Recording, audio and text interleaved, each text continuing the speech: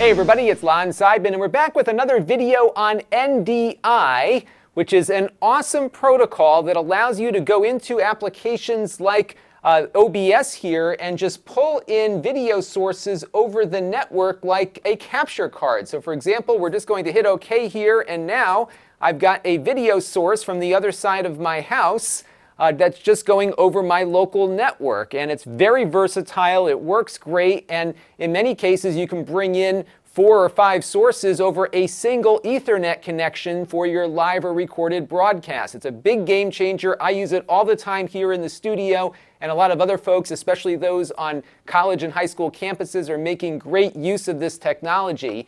And today we're taking a look at another NDI device. This is called the Birddog.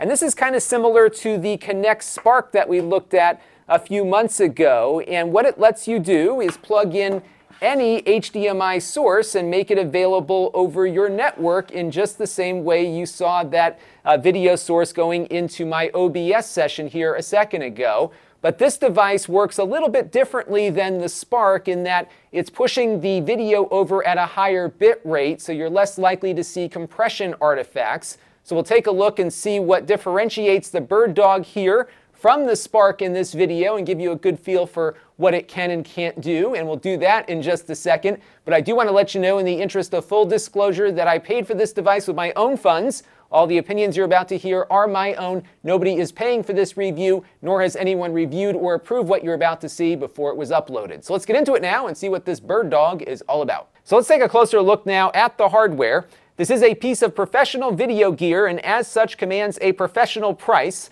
It costs $595, which is $100 more than what you might spend on the Newtek Spark device. But this is professional video gear, and these devices do tend to cost a bit more, but they generally work pretty reliably.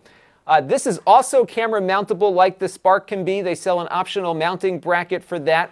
However, unlike the Spark, this does not have any Wi-Fi capability. It is strictly Ethernet. It's got a gigabit Ethernet adapter there on the back. One of the cool things with the Spark is that because it compresses the video, you can actually work with fairly low bandwidth but get pretty decent video quality out of it. In fact, my local high school has a bunch of these, and they use them for covering sporting events because they just need a somewhat decent Wi-Fi signal to get everything going.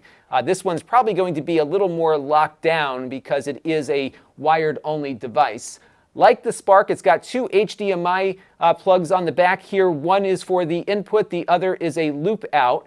So what you can do with this is have a monitor connected to it so you can see exactly what the Birddog is working with. But one of the cool things about the Birddog that you can't do on the Spark is that you can use it as an NDI client. So if you have a video monitor on the other end of your studio or someplace where you're trying to get your program out, for example, to appear, you can use this box and actually just plug a monitor into it and have it just work like an NDI client would. It's pretty flexible like that. It is one mode or the other. It can't work as a client and a input device, but it's nice to have that capability, and I was actually using it as a client the other day for a project I was working on.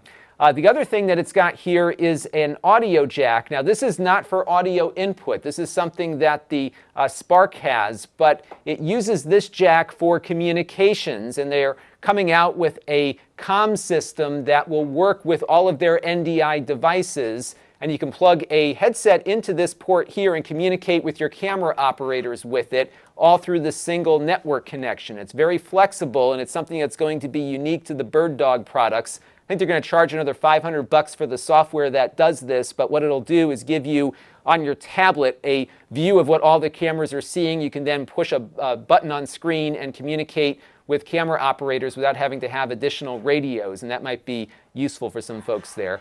There are some tally lights here on the front that I'll show you in a minute, and that is pretty much it. It is a very simple device, but what's really neat about this is that you can power it with DC power here. So if you look on the side, the input is 5 to 18 volts, but it's also capable of working with power over Ethernet. So I've got a PoE injector off camera here. I can just plug in this Ethernet cable, and with a single cable, I can power the device, but also get it to deliver video. This is all I need, is just this Ethernet cable. And this can certainly be something useful out in the field if you don't really want to run power everywhere. You just have to bring your Ethernet out and you are good to go. But there are some things the Spark can do that the Birddog can't. So we already talked about the Wi-Fi. As I mentioned also, the Spark has analog audio inputs and outputs on it. The Birddog can only get its audio over the HDMI connection. The Spark also has a USB connector here on the front so that you can connect to it if you're having trouble connecting to it over the network. It's a nice fail-safe if you have to configure when you're out in the field and you have some kind of network glitch. That's a helpful feature there. Another thing the Spark does that the Birddog doesn't is record video. You can put a micro SD card in there or connect up multiple USB flash drives, and whatever the Spark sees, it records even if you have a network issue while you're running around in the field with it. So that's a nice fail-safe if for some reason your live production loses connectivity. Your edit later can reincorporate the footage that was getting captured out there. And one last thing the Spark can do is that it has a built-in scaler, so you can actually zoom in to the video and kind of treat it like a virtual PTZ camera. That feature is not on the Birddog. So now that we've differentiated these things a bit, let's take a look and see what the Birddog can do. So here is an image from my PC that's running over HDMI to the Birddog, and the Birddog, of course, is pushing this out via IP to my TriCaster.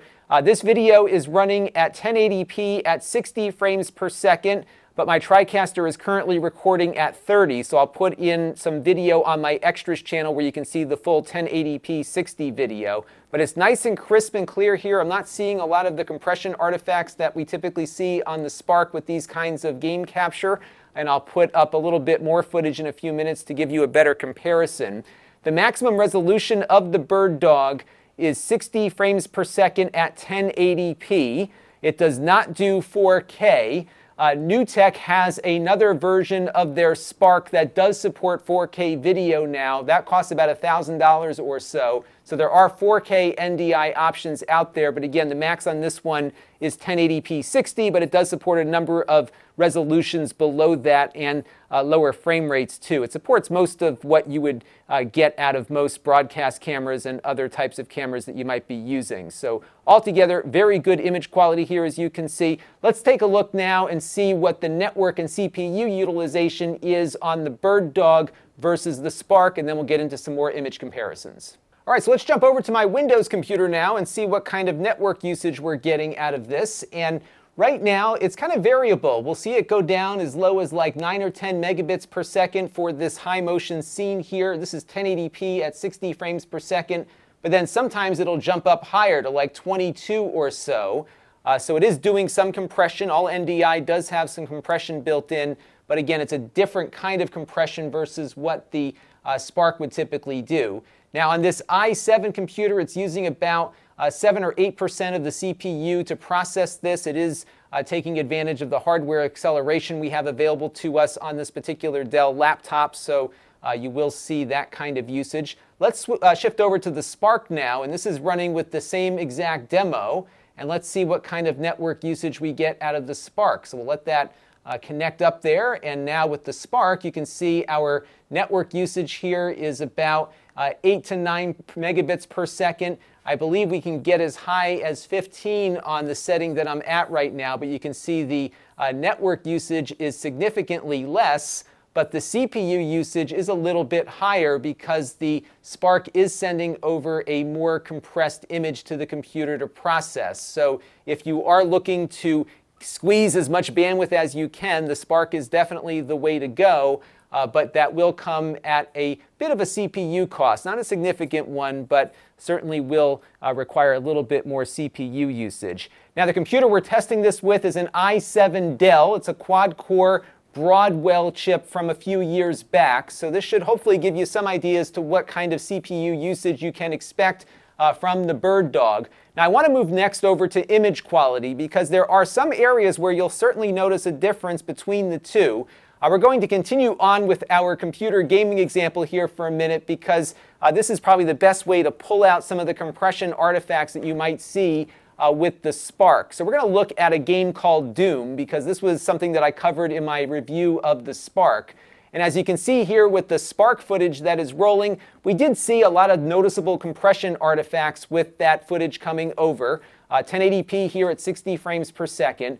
But if we cut over now to the Birddog, you can see the image is a lot cleaner. There's less of those compression artifacts going on, and it might work a little better if you're doing esports or some other kind of game capturing in the course of your production. Here's a side-by-side so you can see what it looks like next to each other. The Birddog is on the left and the Spark is on the right. So I think for things like computer capture, you're probably going to be doing a little better with the Birddog. One of the reasons why I bought the Birddog is that I'm often capturing things off my phone, and I was noticing some weird compression stuff happening from time to time that I was trying to mitigate, and hopefully the Birddog will do that. Certainly in my initial testing, it looks like it is doing a little bit better with that kind of stuff. So let's move on now to some video, and I'm going to show you right now the original video that we were using for this test. We're now going to shift over to the image from the Spark, and you can see that it does have some compression artifacts popping up in the sky as we're moving the camera around.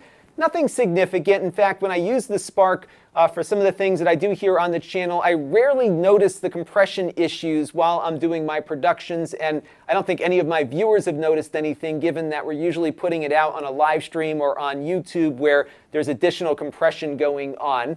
But the Birddog does look a little bit better. The images are a little bit sharper. I'm also noticing that there is, though, some compression artifacting going on in the sky, but it looks a little different. It's more like a grid-like pattern versus some of the blockiness that we saw with the Spark. But generally, I think for most uses, it's kind of a push here. So the bottom line is that the Birddog will have better images, but there is a convenience factor with the Spark here that might mitigate the image quality differences here, especially when viewers may not notice the difference. If you can send somebody down on the court with one of these powered by a battery and Wi-Fi, they may forgive a little bit of compression artifacts to get the story and get a little bit closer to the action. So again, it's really going to matter based on what your individual needs are. But I think if you're sitting in a studio like I am, the Birddog might have the edge here, especially because it will deliver a slightly better image. Now, in my Spark review, we noted that the latency was very low on it despite the compression. The Birddog here, as you can see, seems to be working pretty well too. This camera is plugged in via HDMI to the Birddog, but my audio is going through my TriCaster right now, and it looks like everything is matching up pretty decently here. I'm not seeing a huge difference between the time that I clap my hands and you hear it. So overall, I think this will be a very low latency experience, as most NDI devices are. So let's take a quick look at the control panel for the Birddog. It is a simple device, so the controls here are pretty simple too.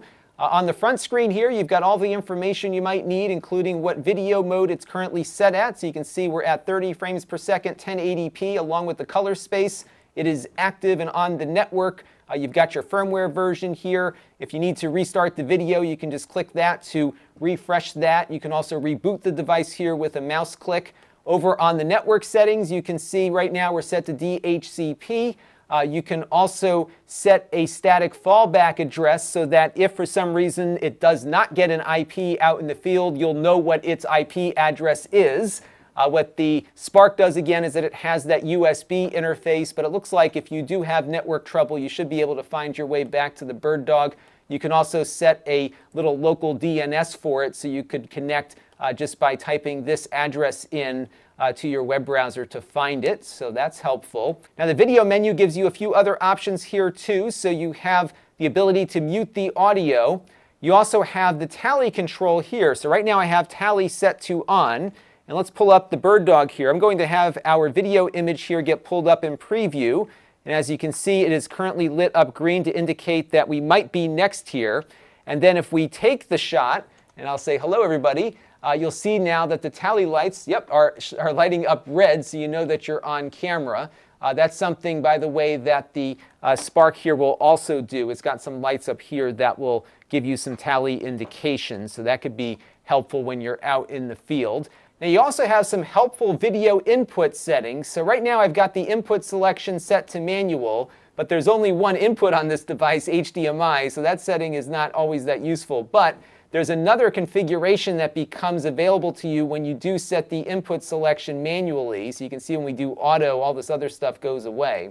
And if we go over to manual, you can actually force the device into a specific resolution, because if you've got a camera that keeps going into the wrong resolution or frame rate when you plug it in because it's not being detected automatically properly, you can just tell the Birddog to always operate at X resolution and frame rate, and that might solve some problems for you. So I've typically left mine here on auto, but I occasionally encounter computers that just don't get it right, and this is a way that you can avoid having some mix-up with the automatic detection not working properly. So I thought that was certainly a helpful thing there. In the configuration mode here, you can change its operation from encoding to decoding, and we're going to do that in a second here, where you can use it as an NDI client.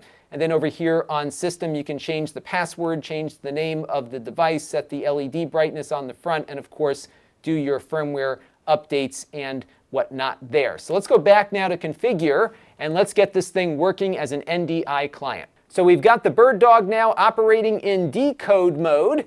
And you can see we have a TriCaster here on our current source, and this is the first input from my TriCaster. And if we switch over to my desk, you can see my monitor here going with my image on screen. And if we go back to the control panel here and select our second TriCaster input here into and hit apply, what should happen here is a relatively quick switch over from one source to the other. I found this is an area where sometimes you might need to do a device reset. Sometimes it works, sometimes it just kind of freezes up here on screen like it's doing right now. Sometimes you got to click apply again to really kind of push it into getting itself to go, and there we go.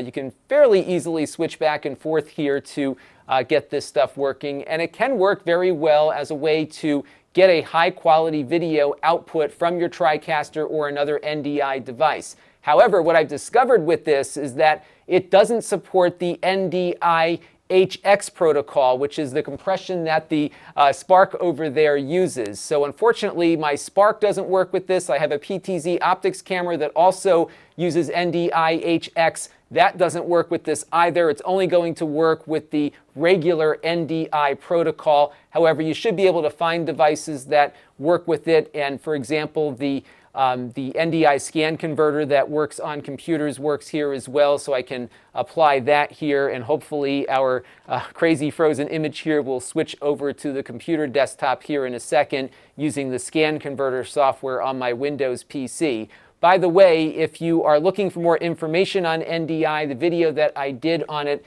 a few weeks ago, you'll be able to see how all of this works in action and what software you need. But here you go. You can see my computer is up here now transmitting its image over the network via NDI. Very cool stuff. So that's going to do it for this look at the Birddog. I think this device is very well suited for studio environments where you want something relatively inexpensive but want the best possible image quality.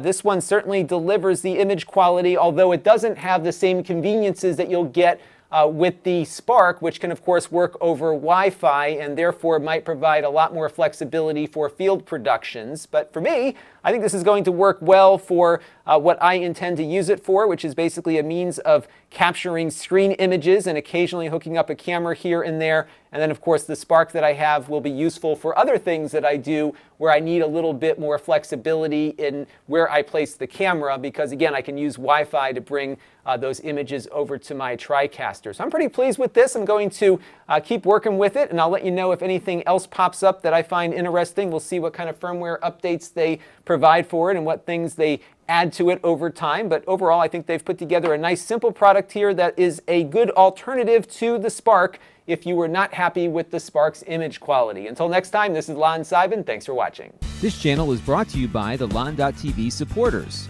including gold level supporters Chris Allegretta, the Four Guys with Quarters podcast,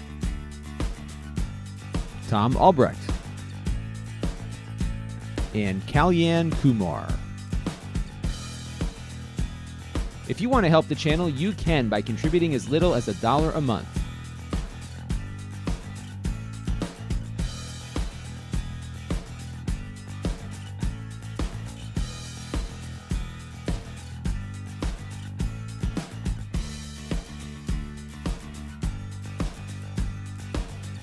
Head over to lon.tv/support to learn more.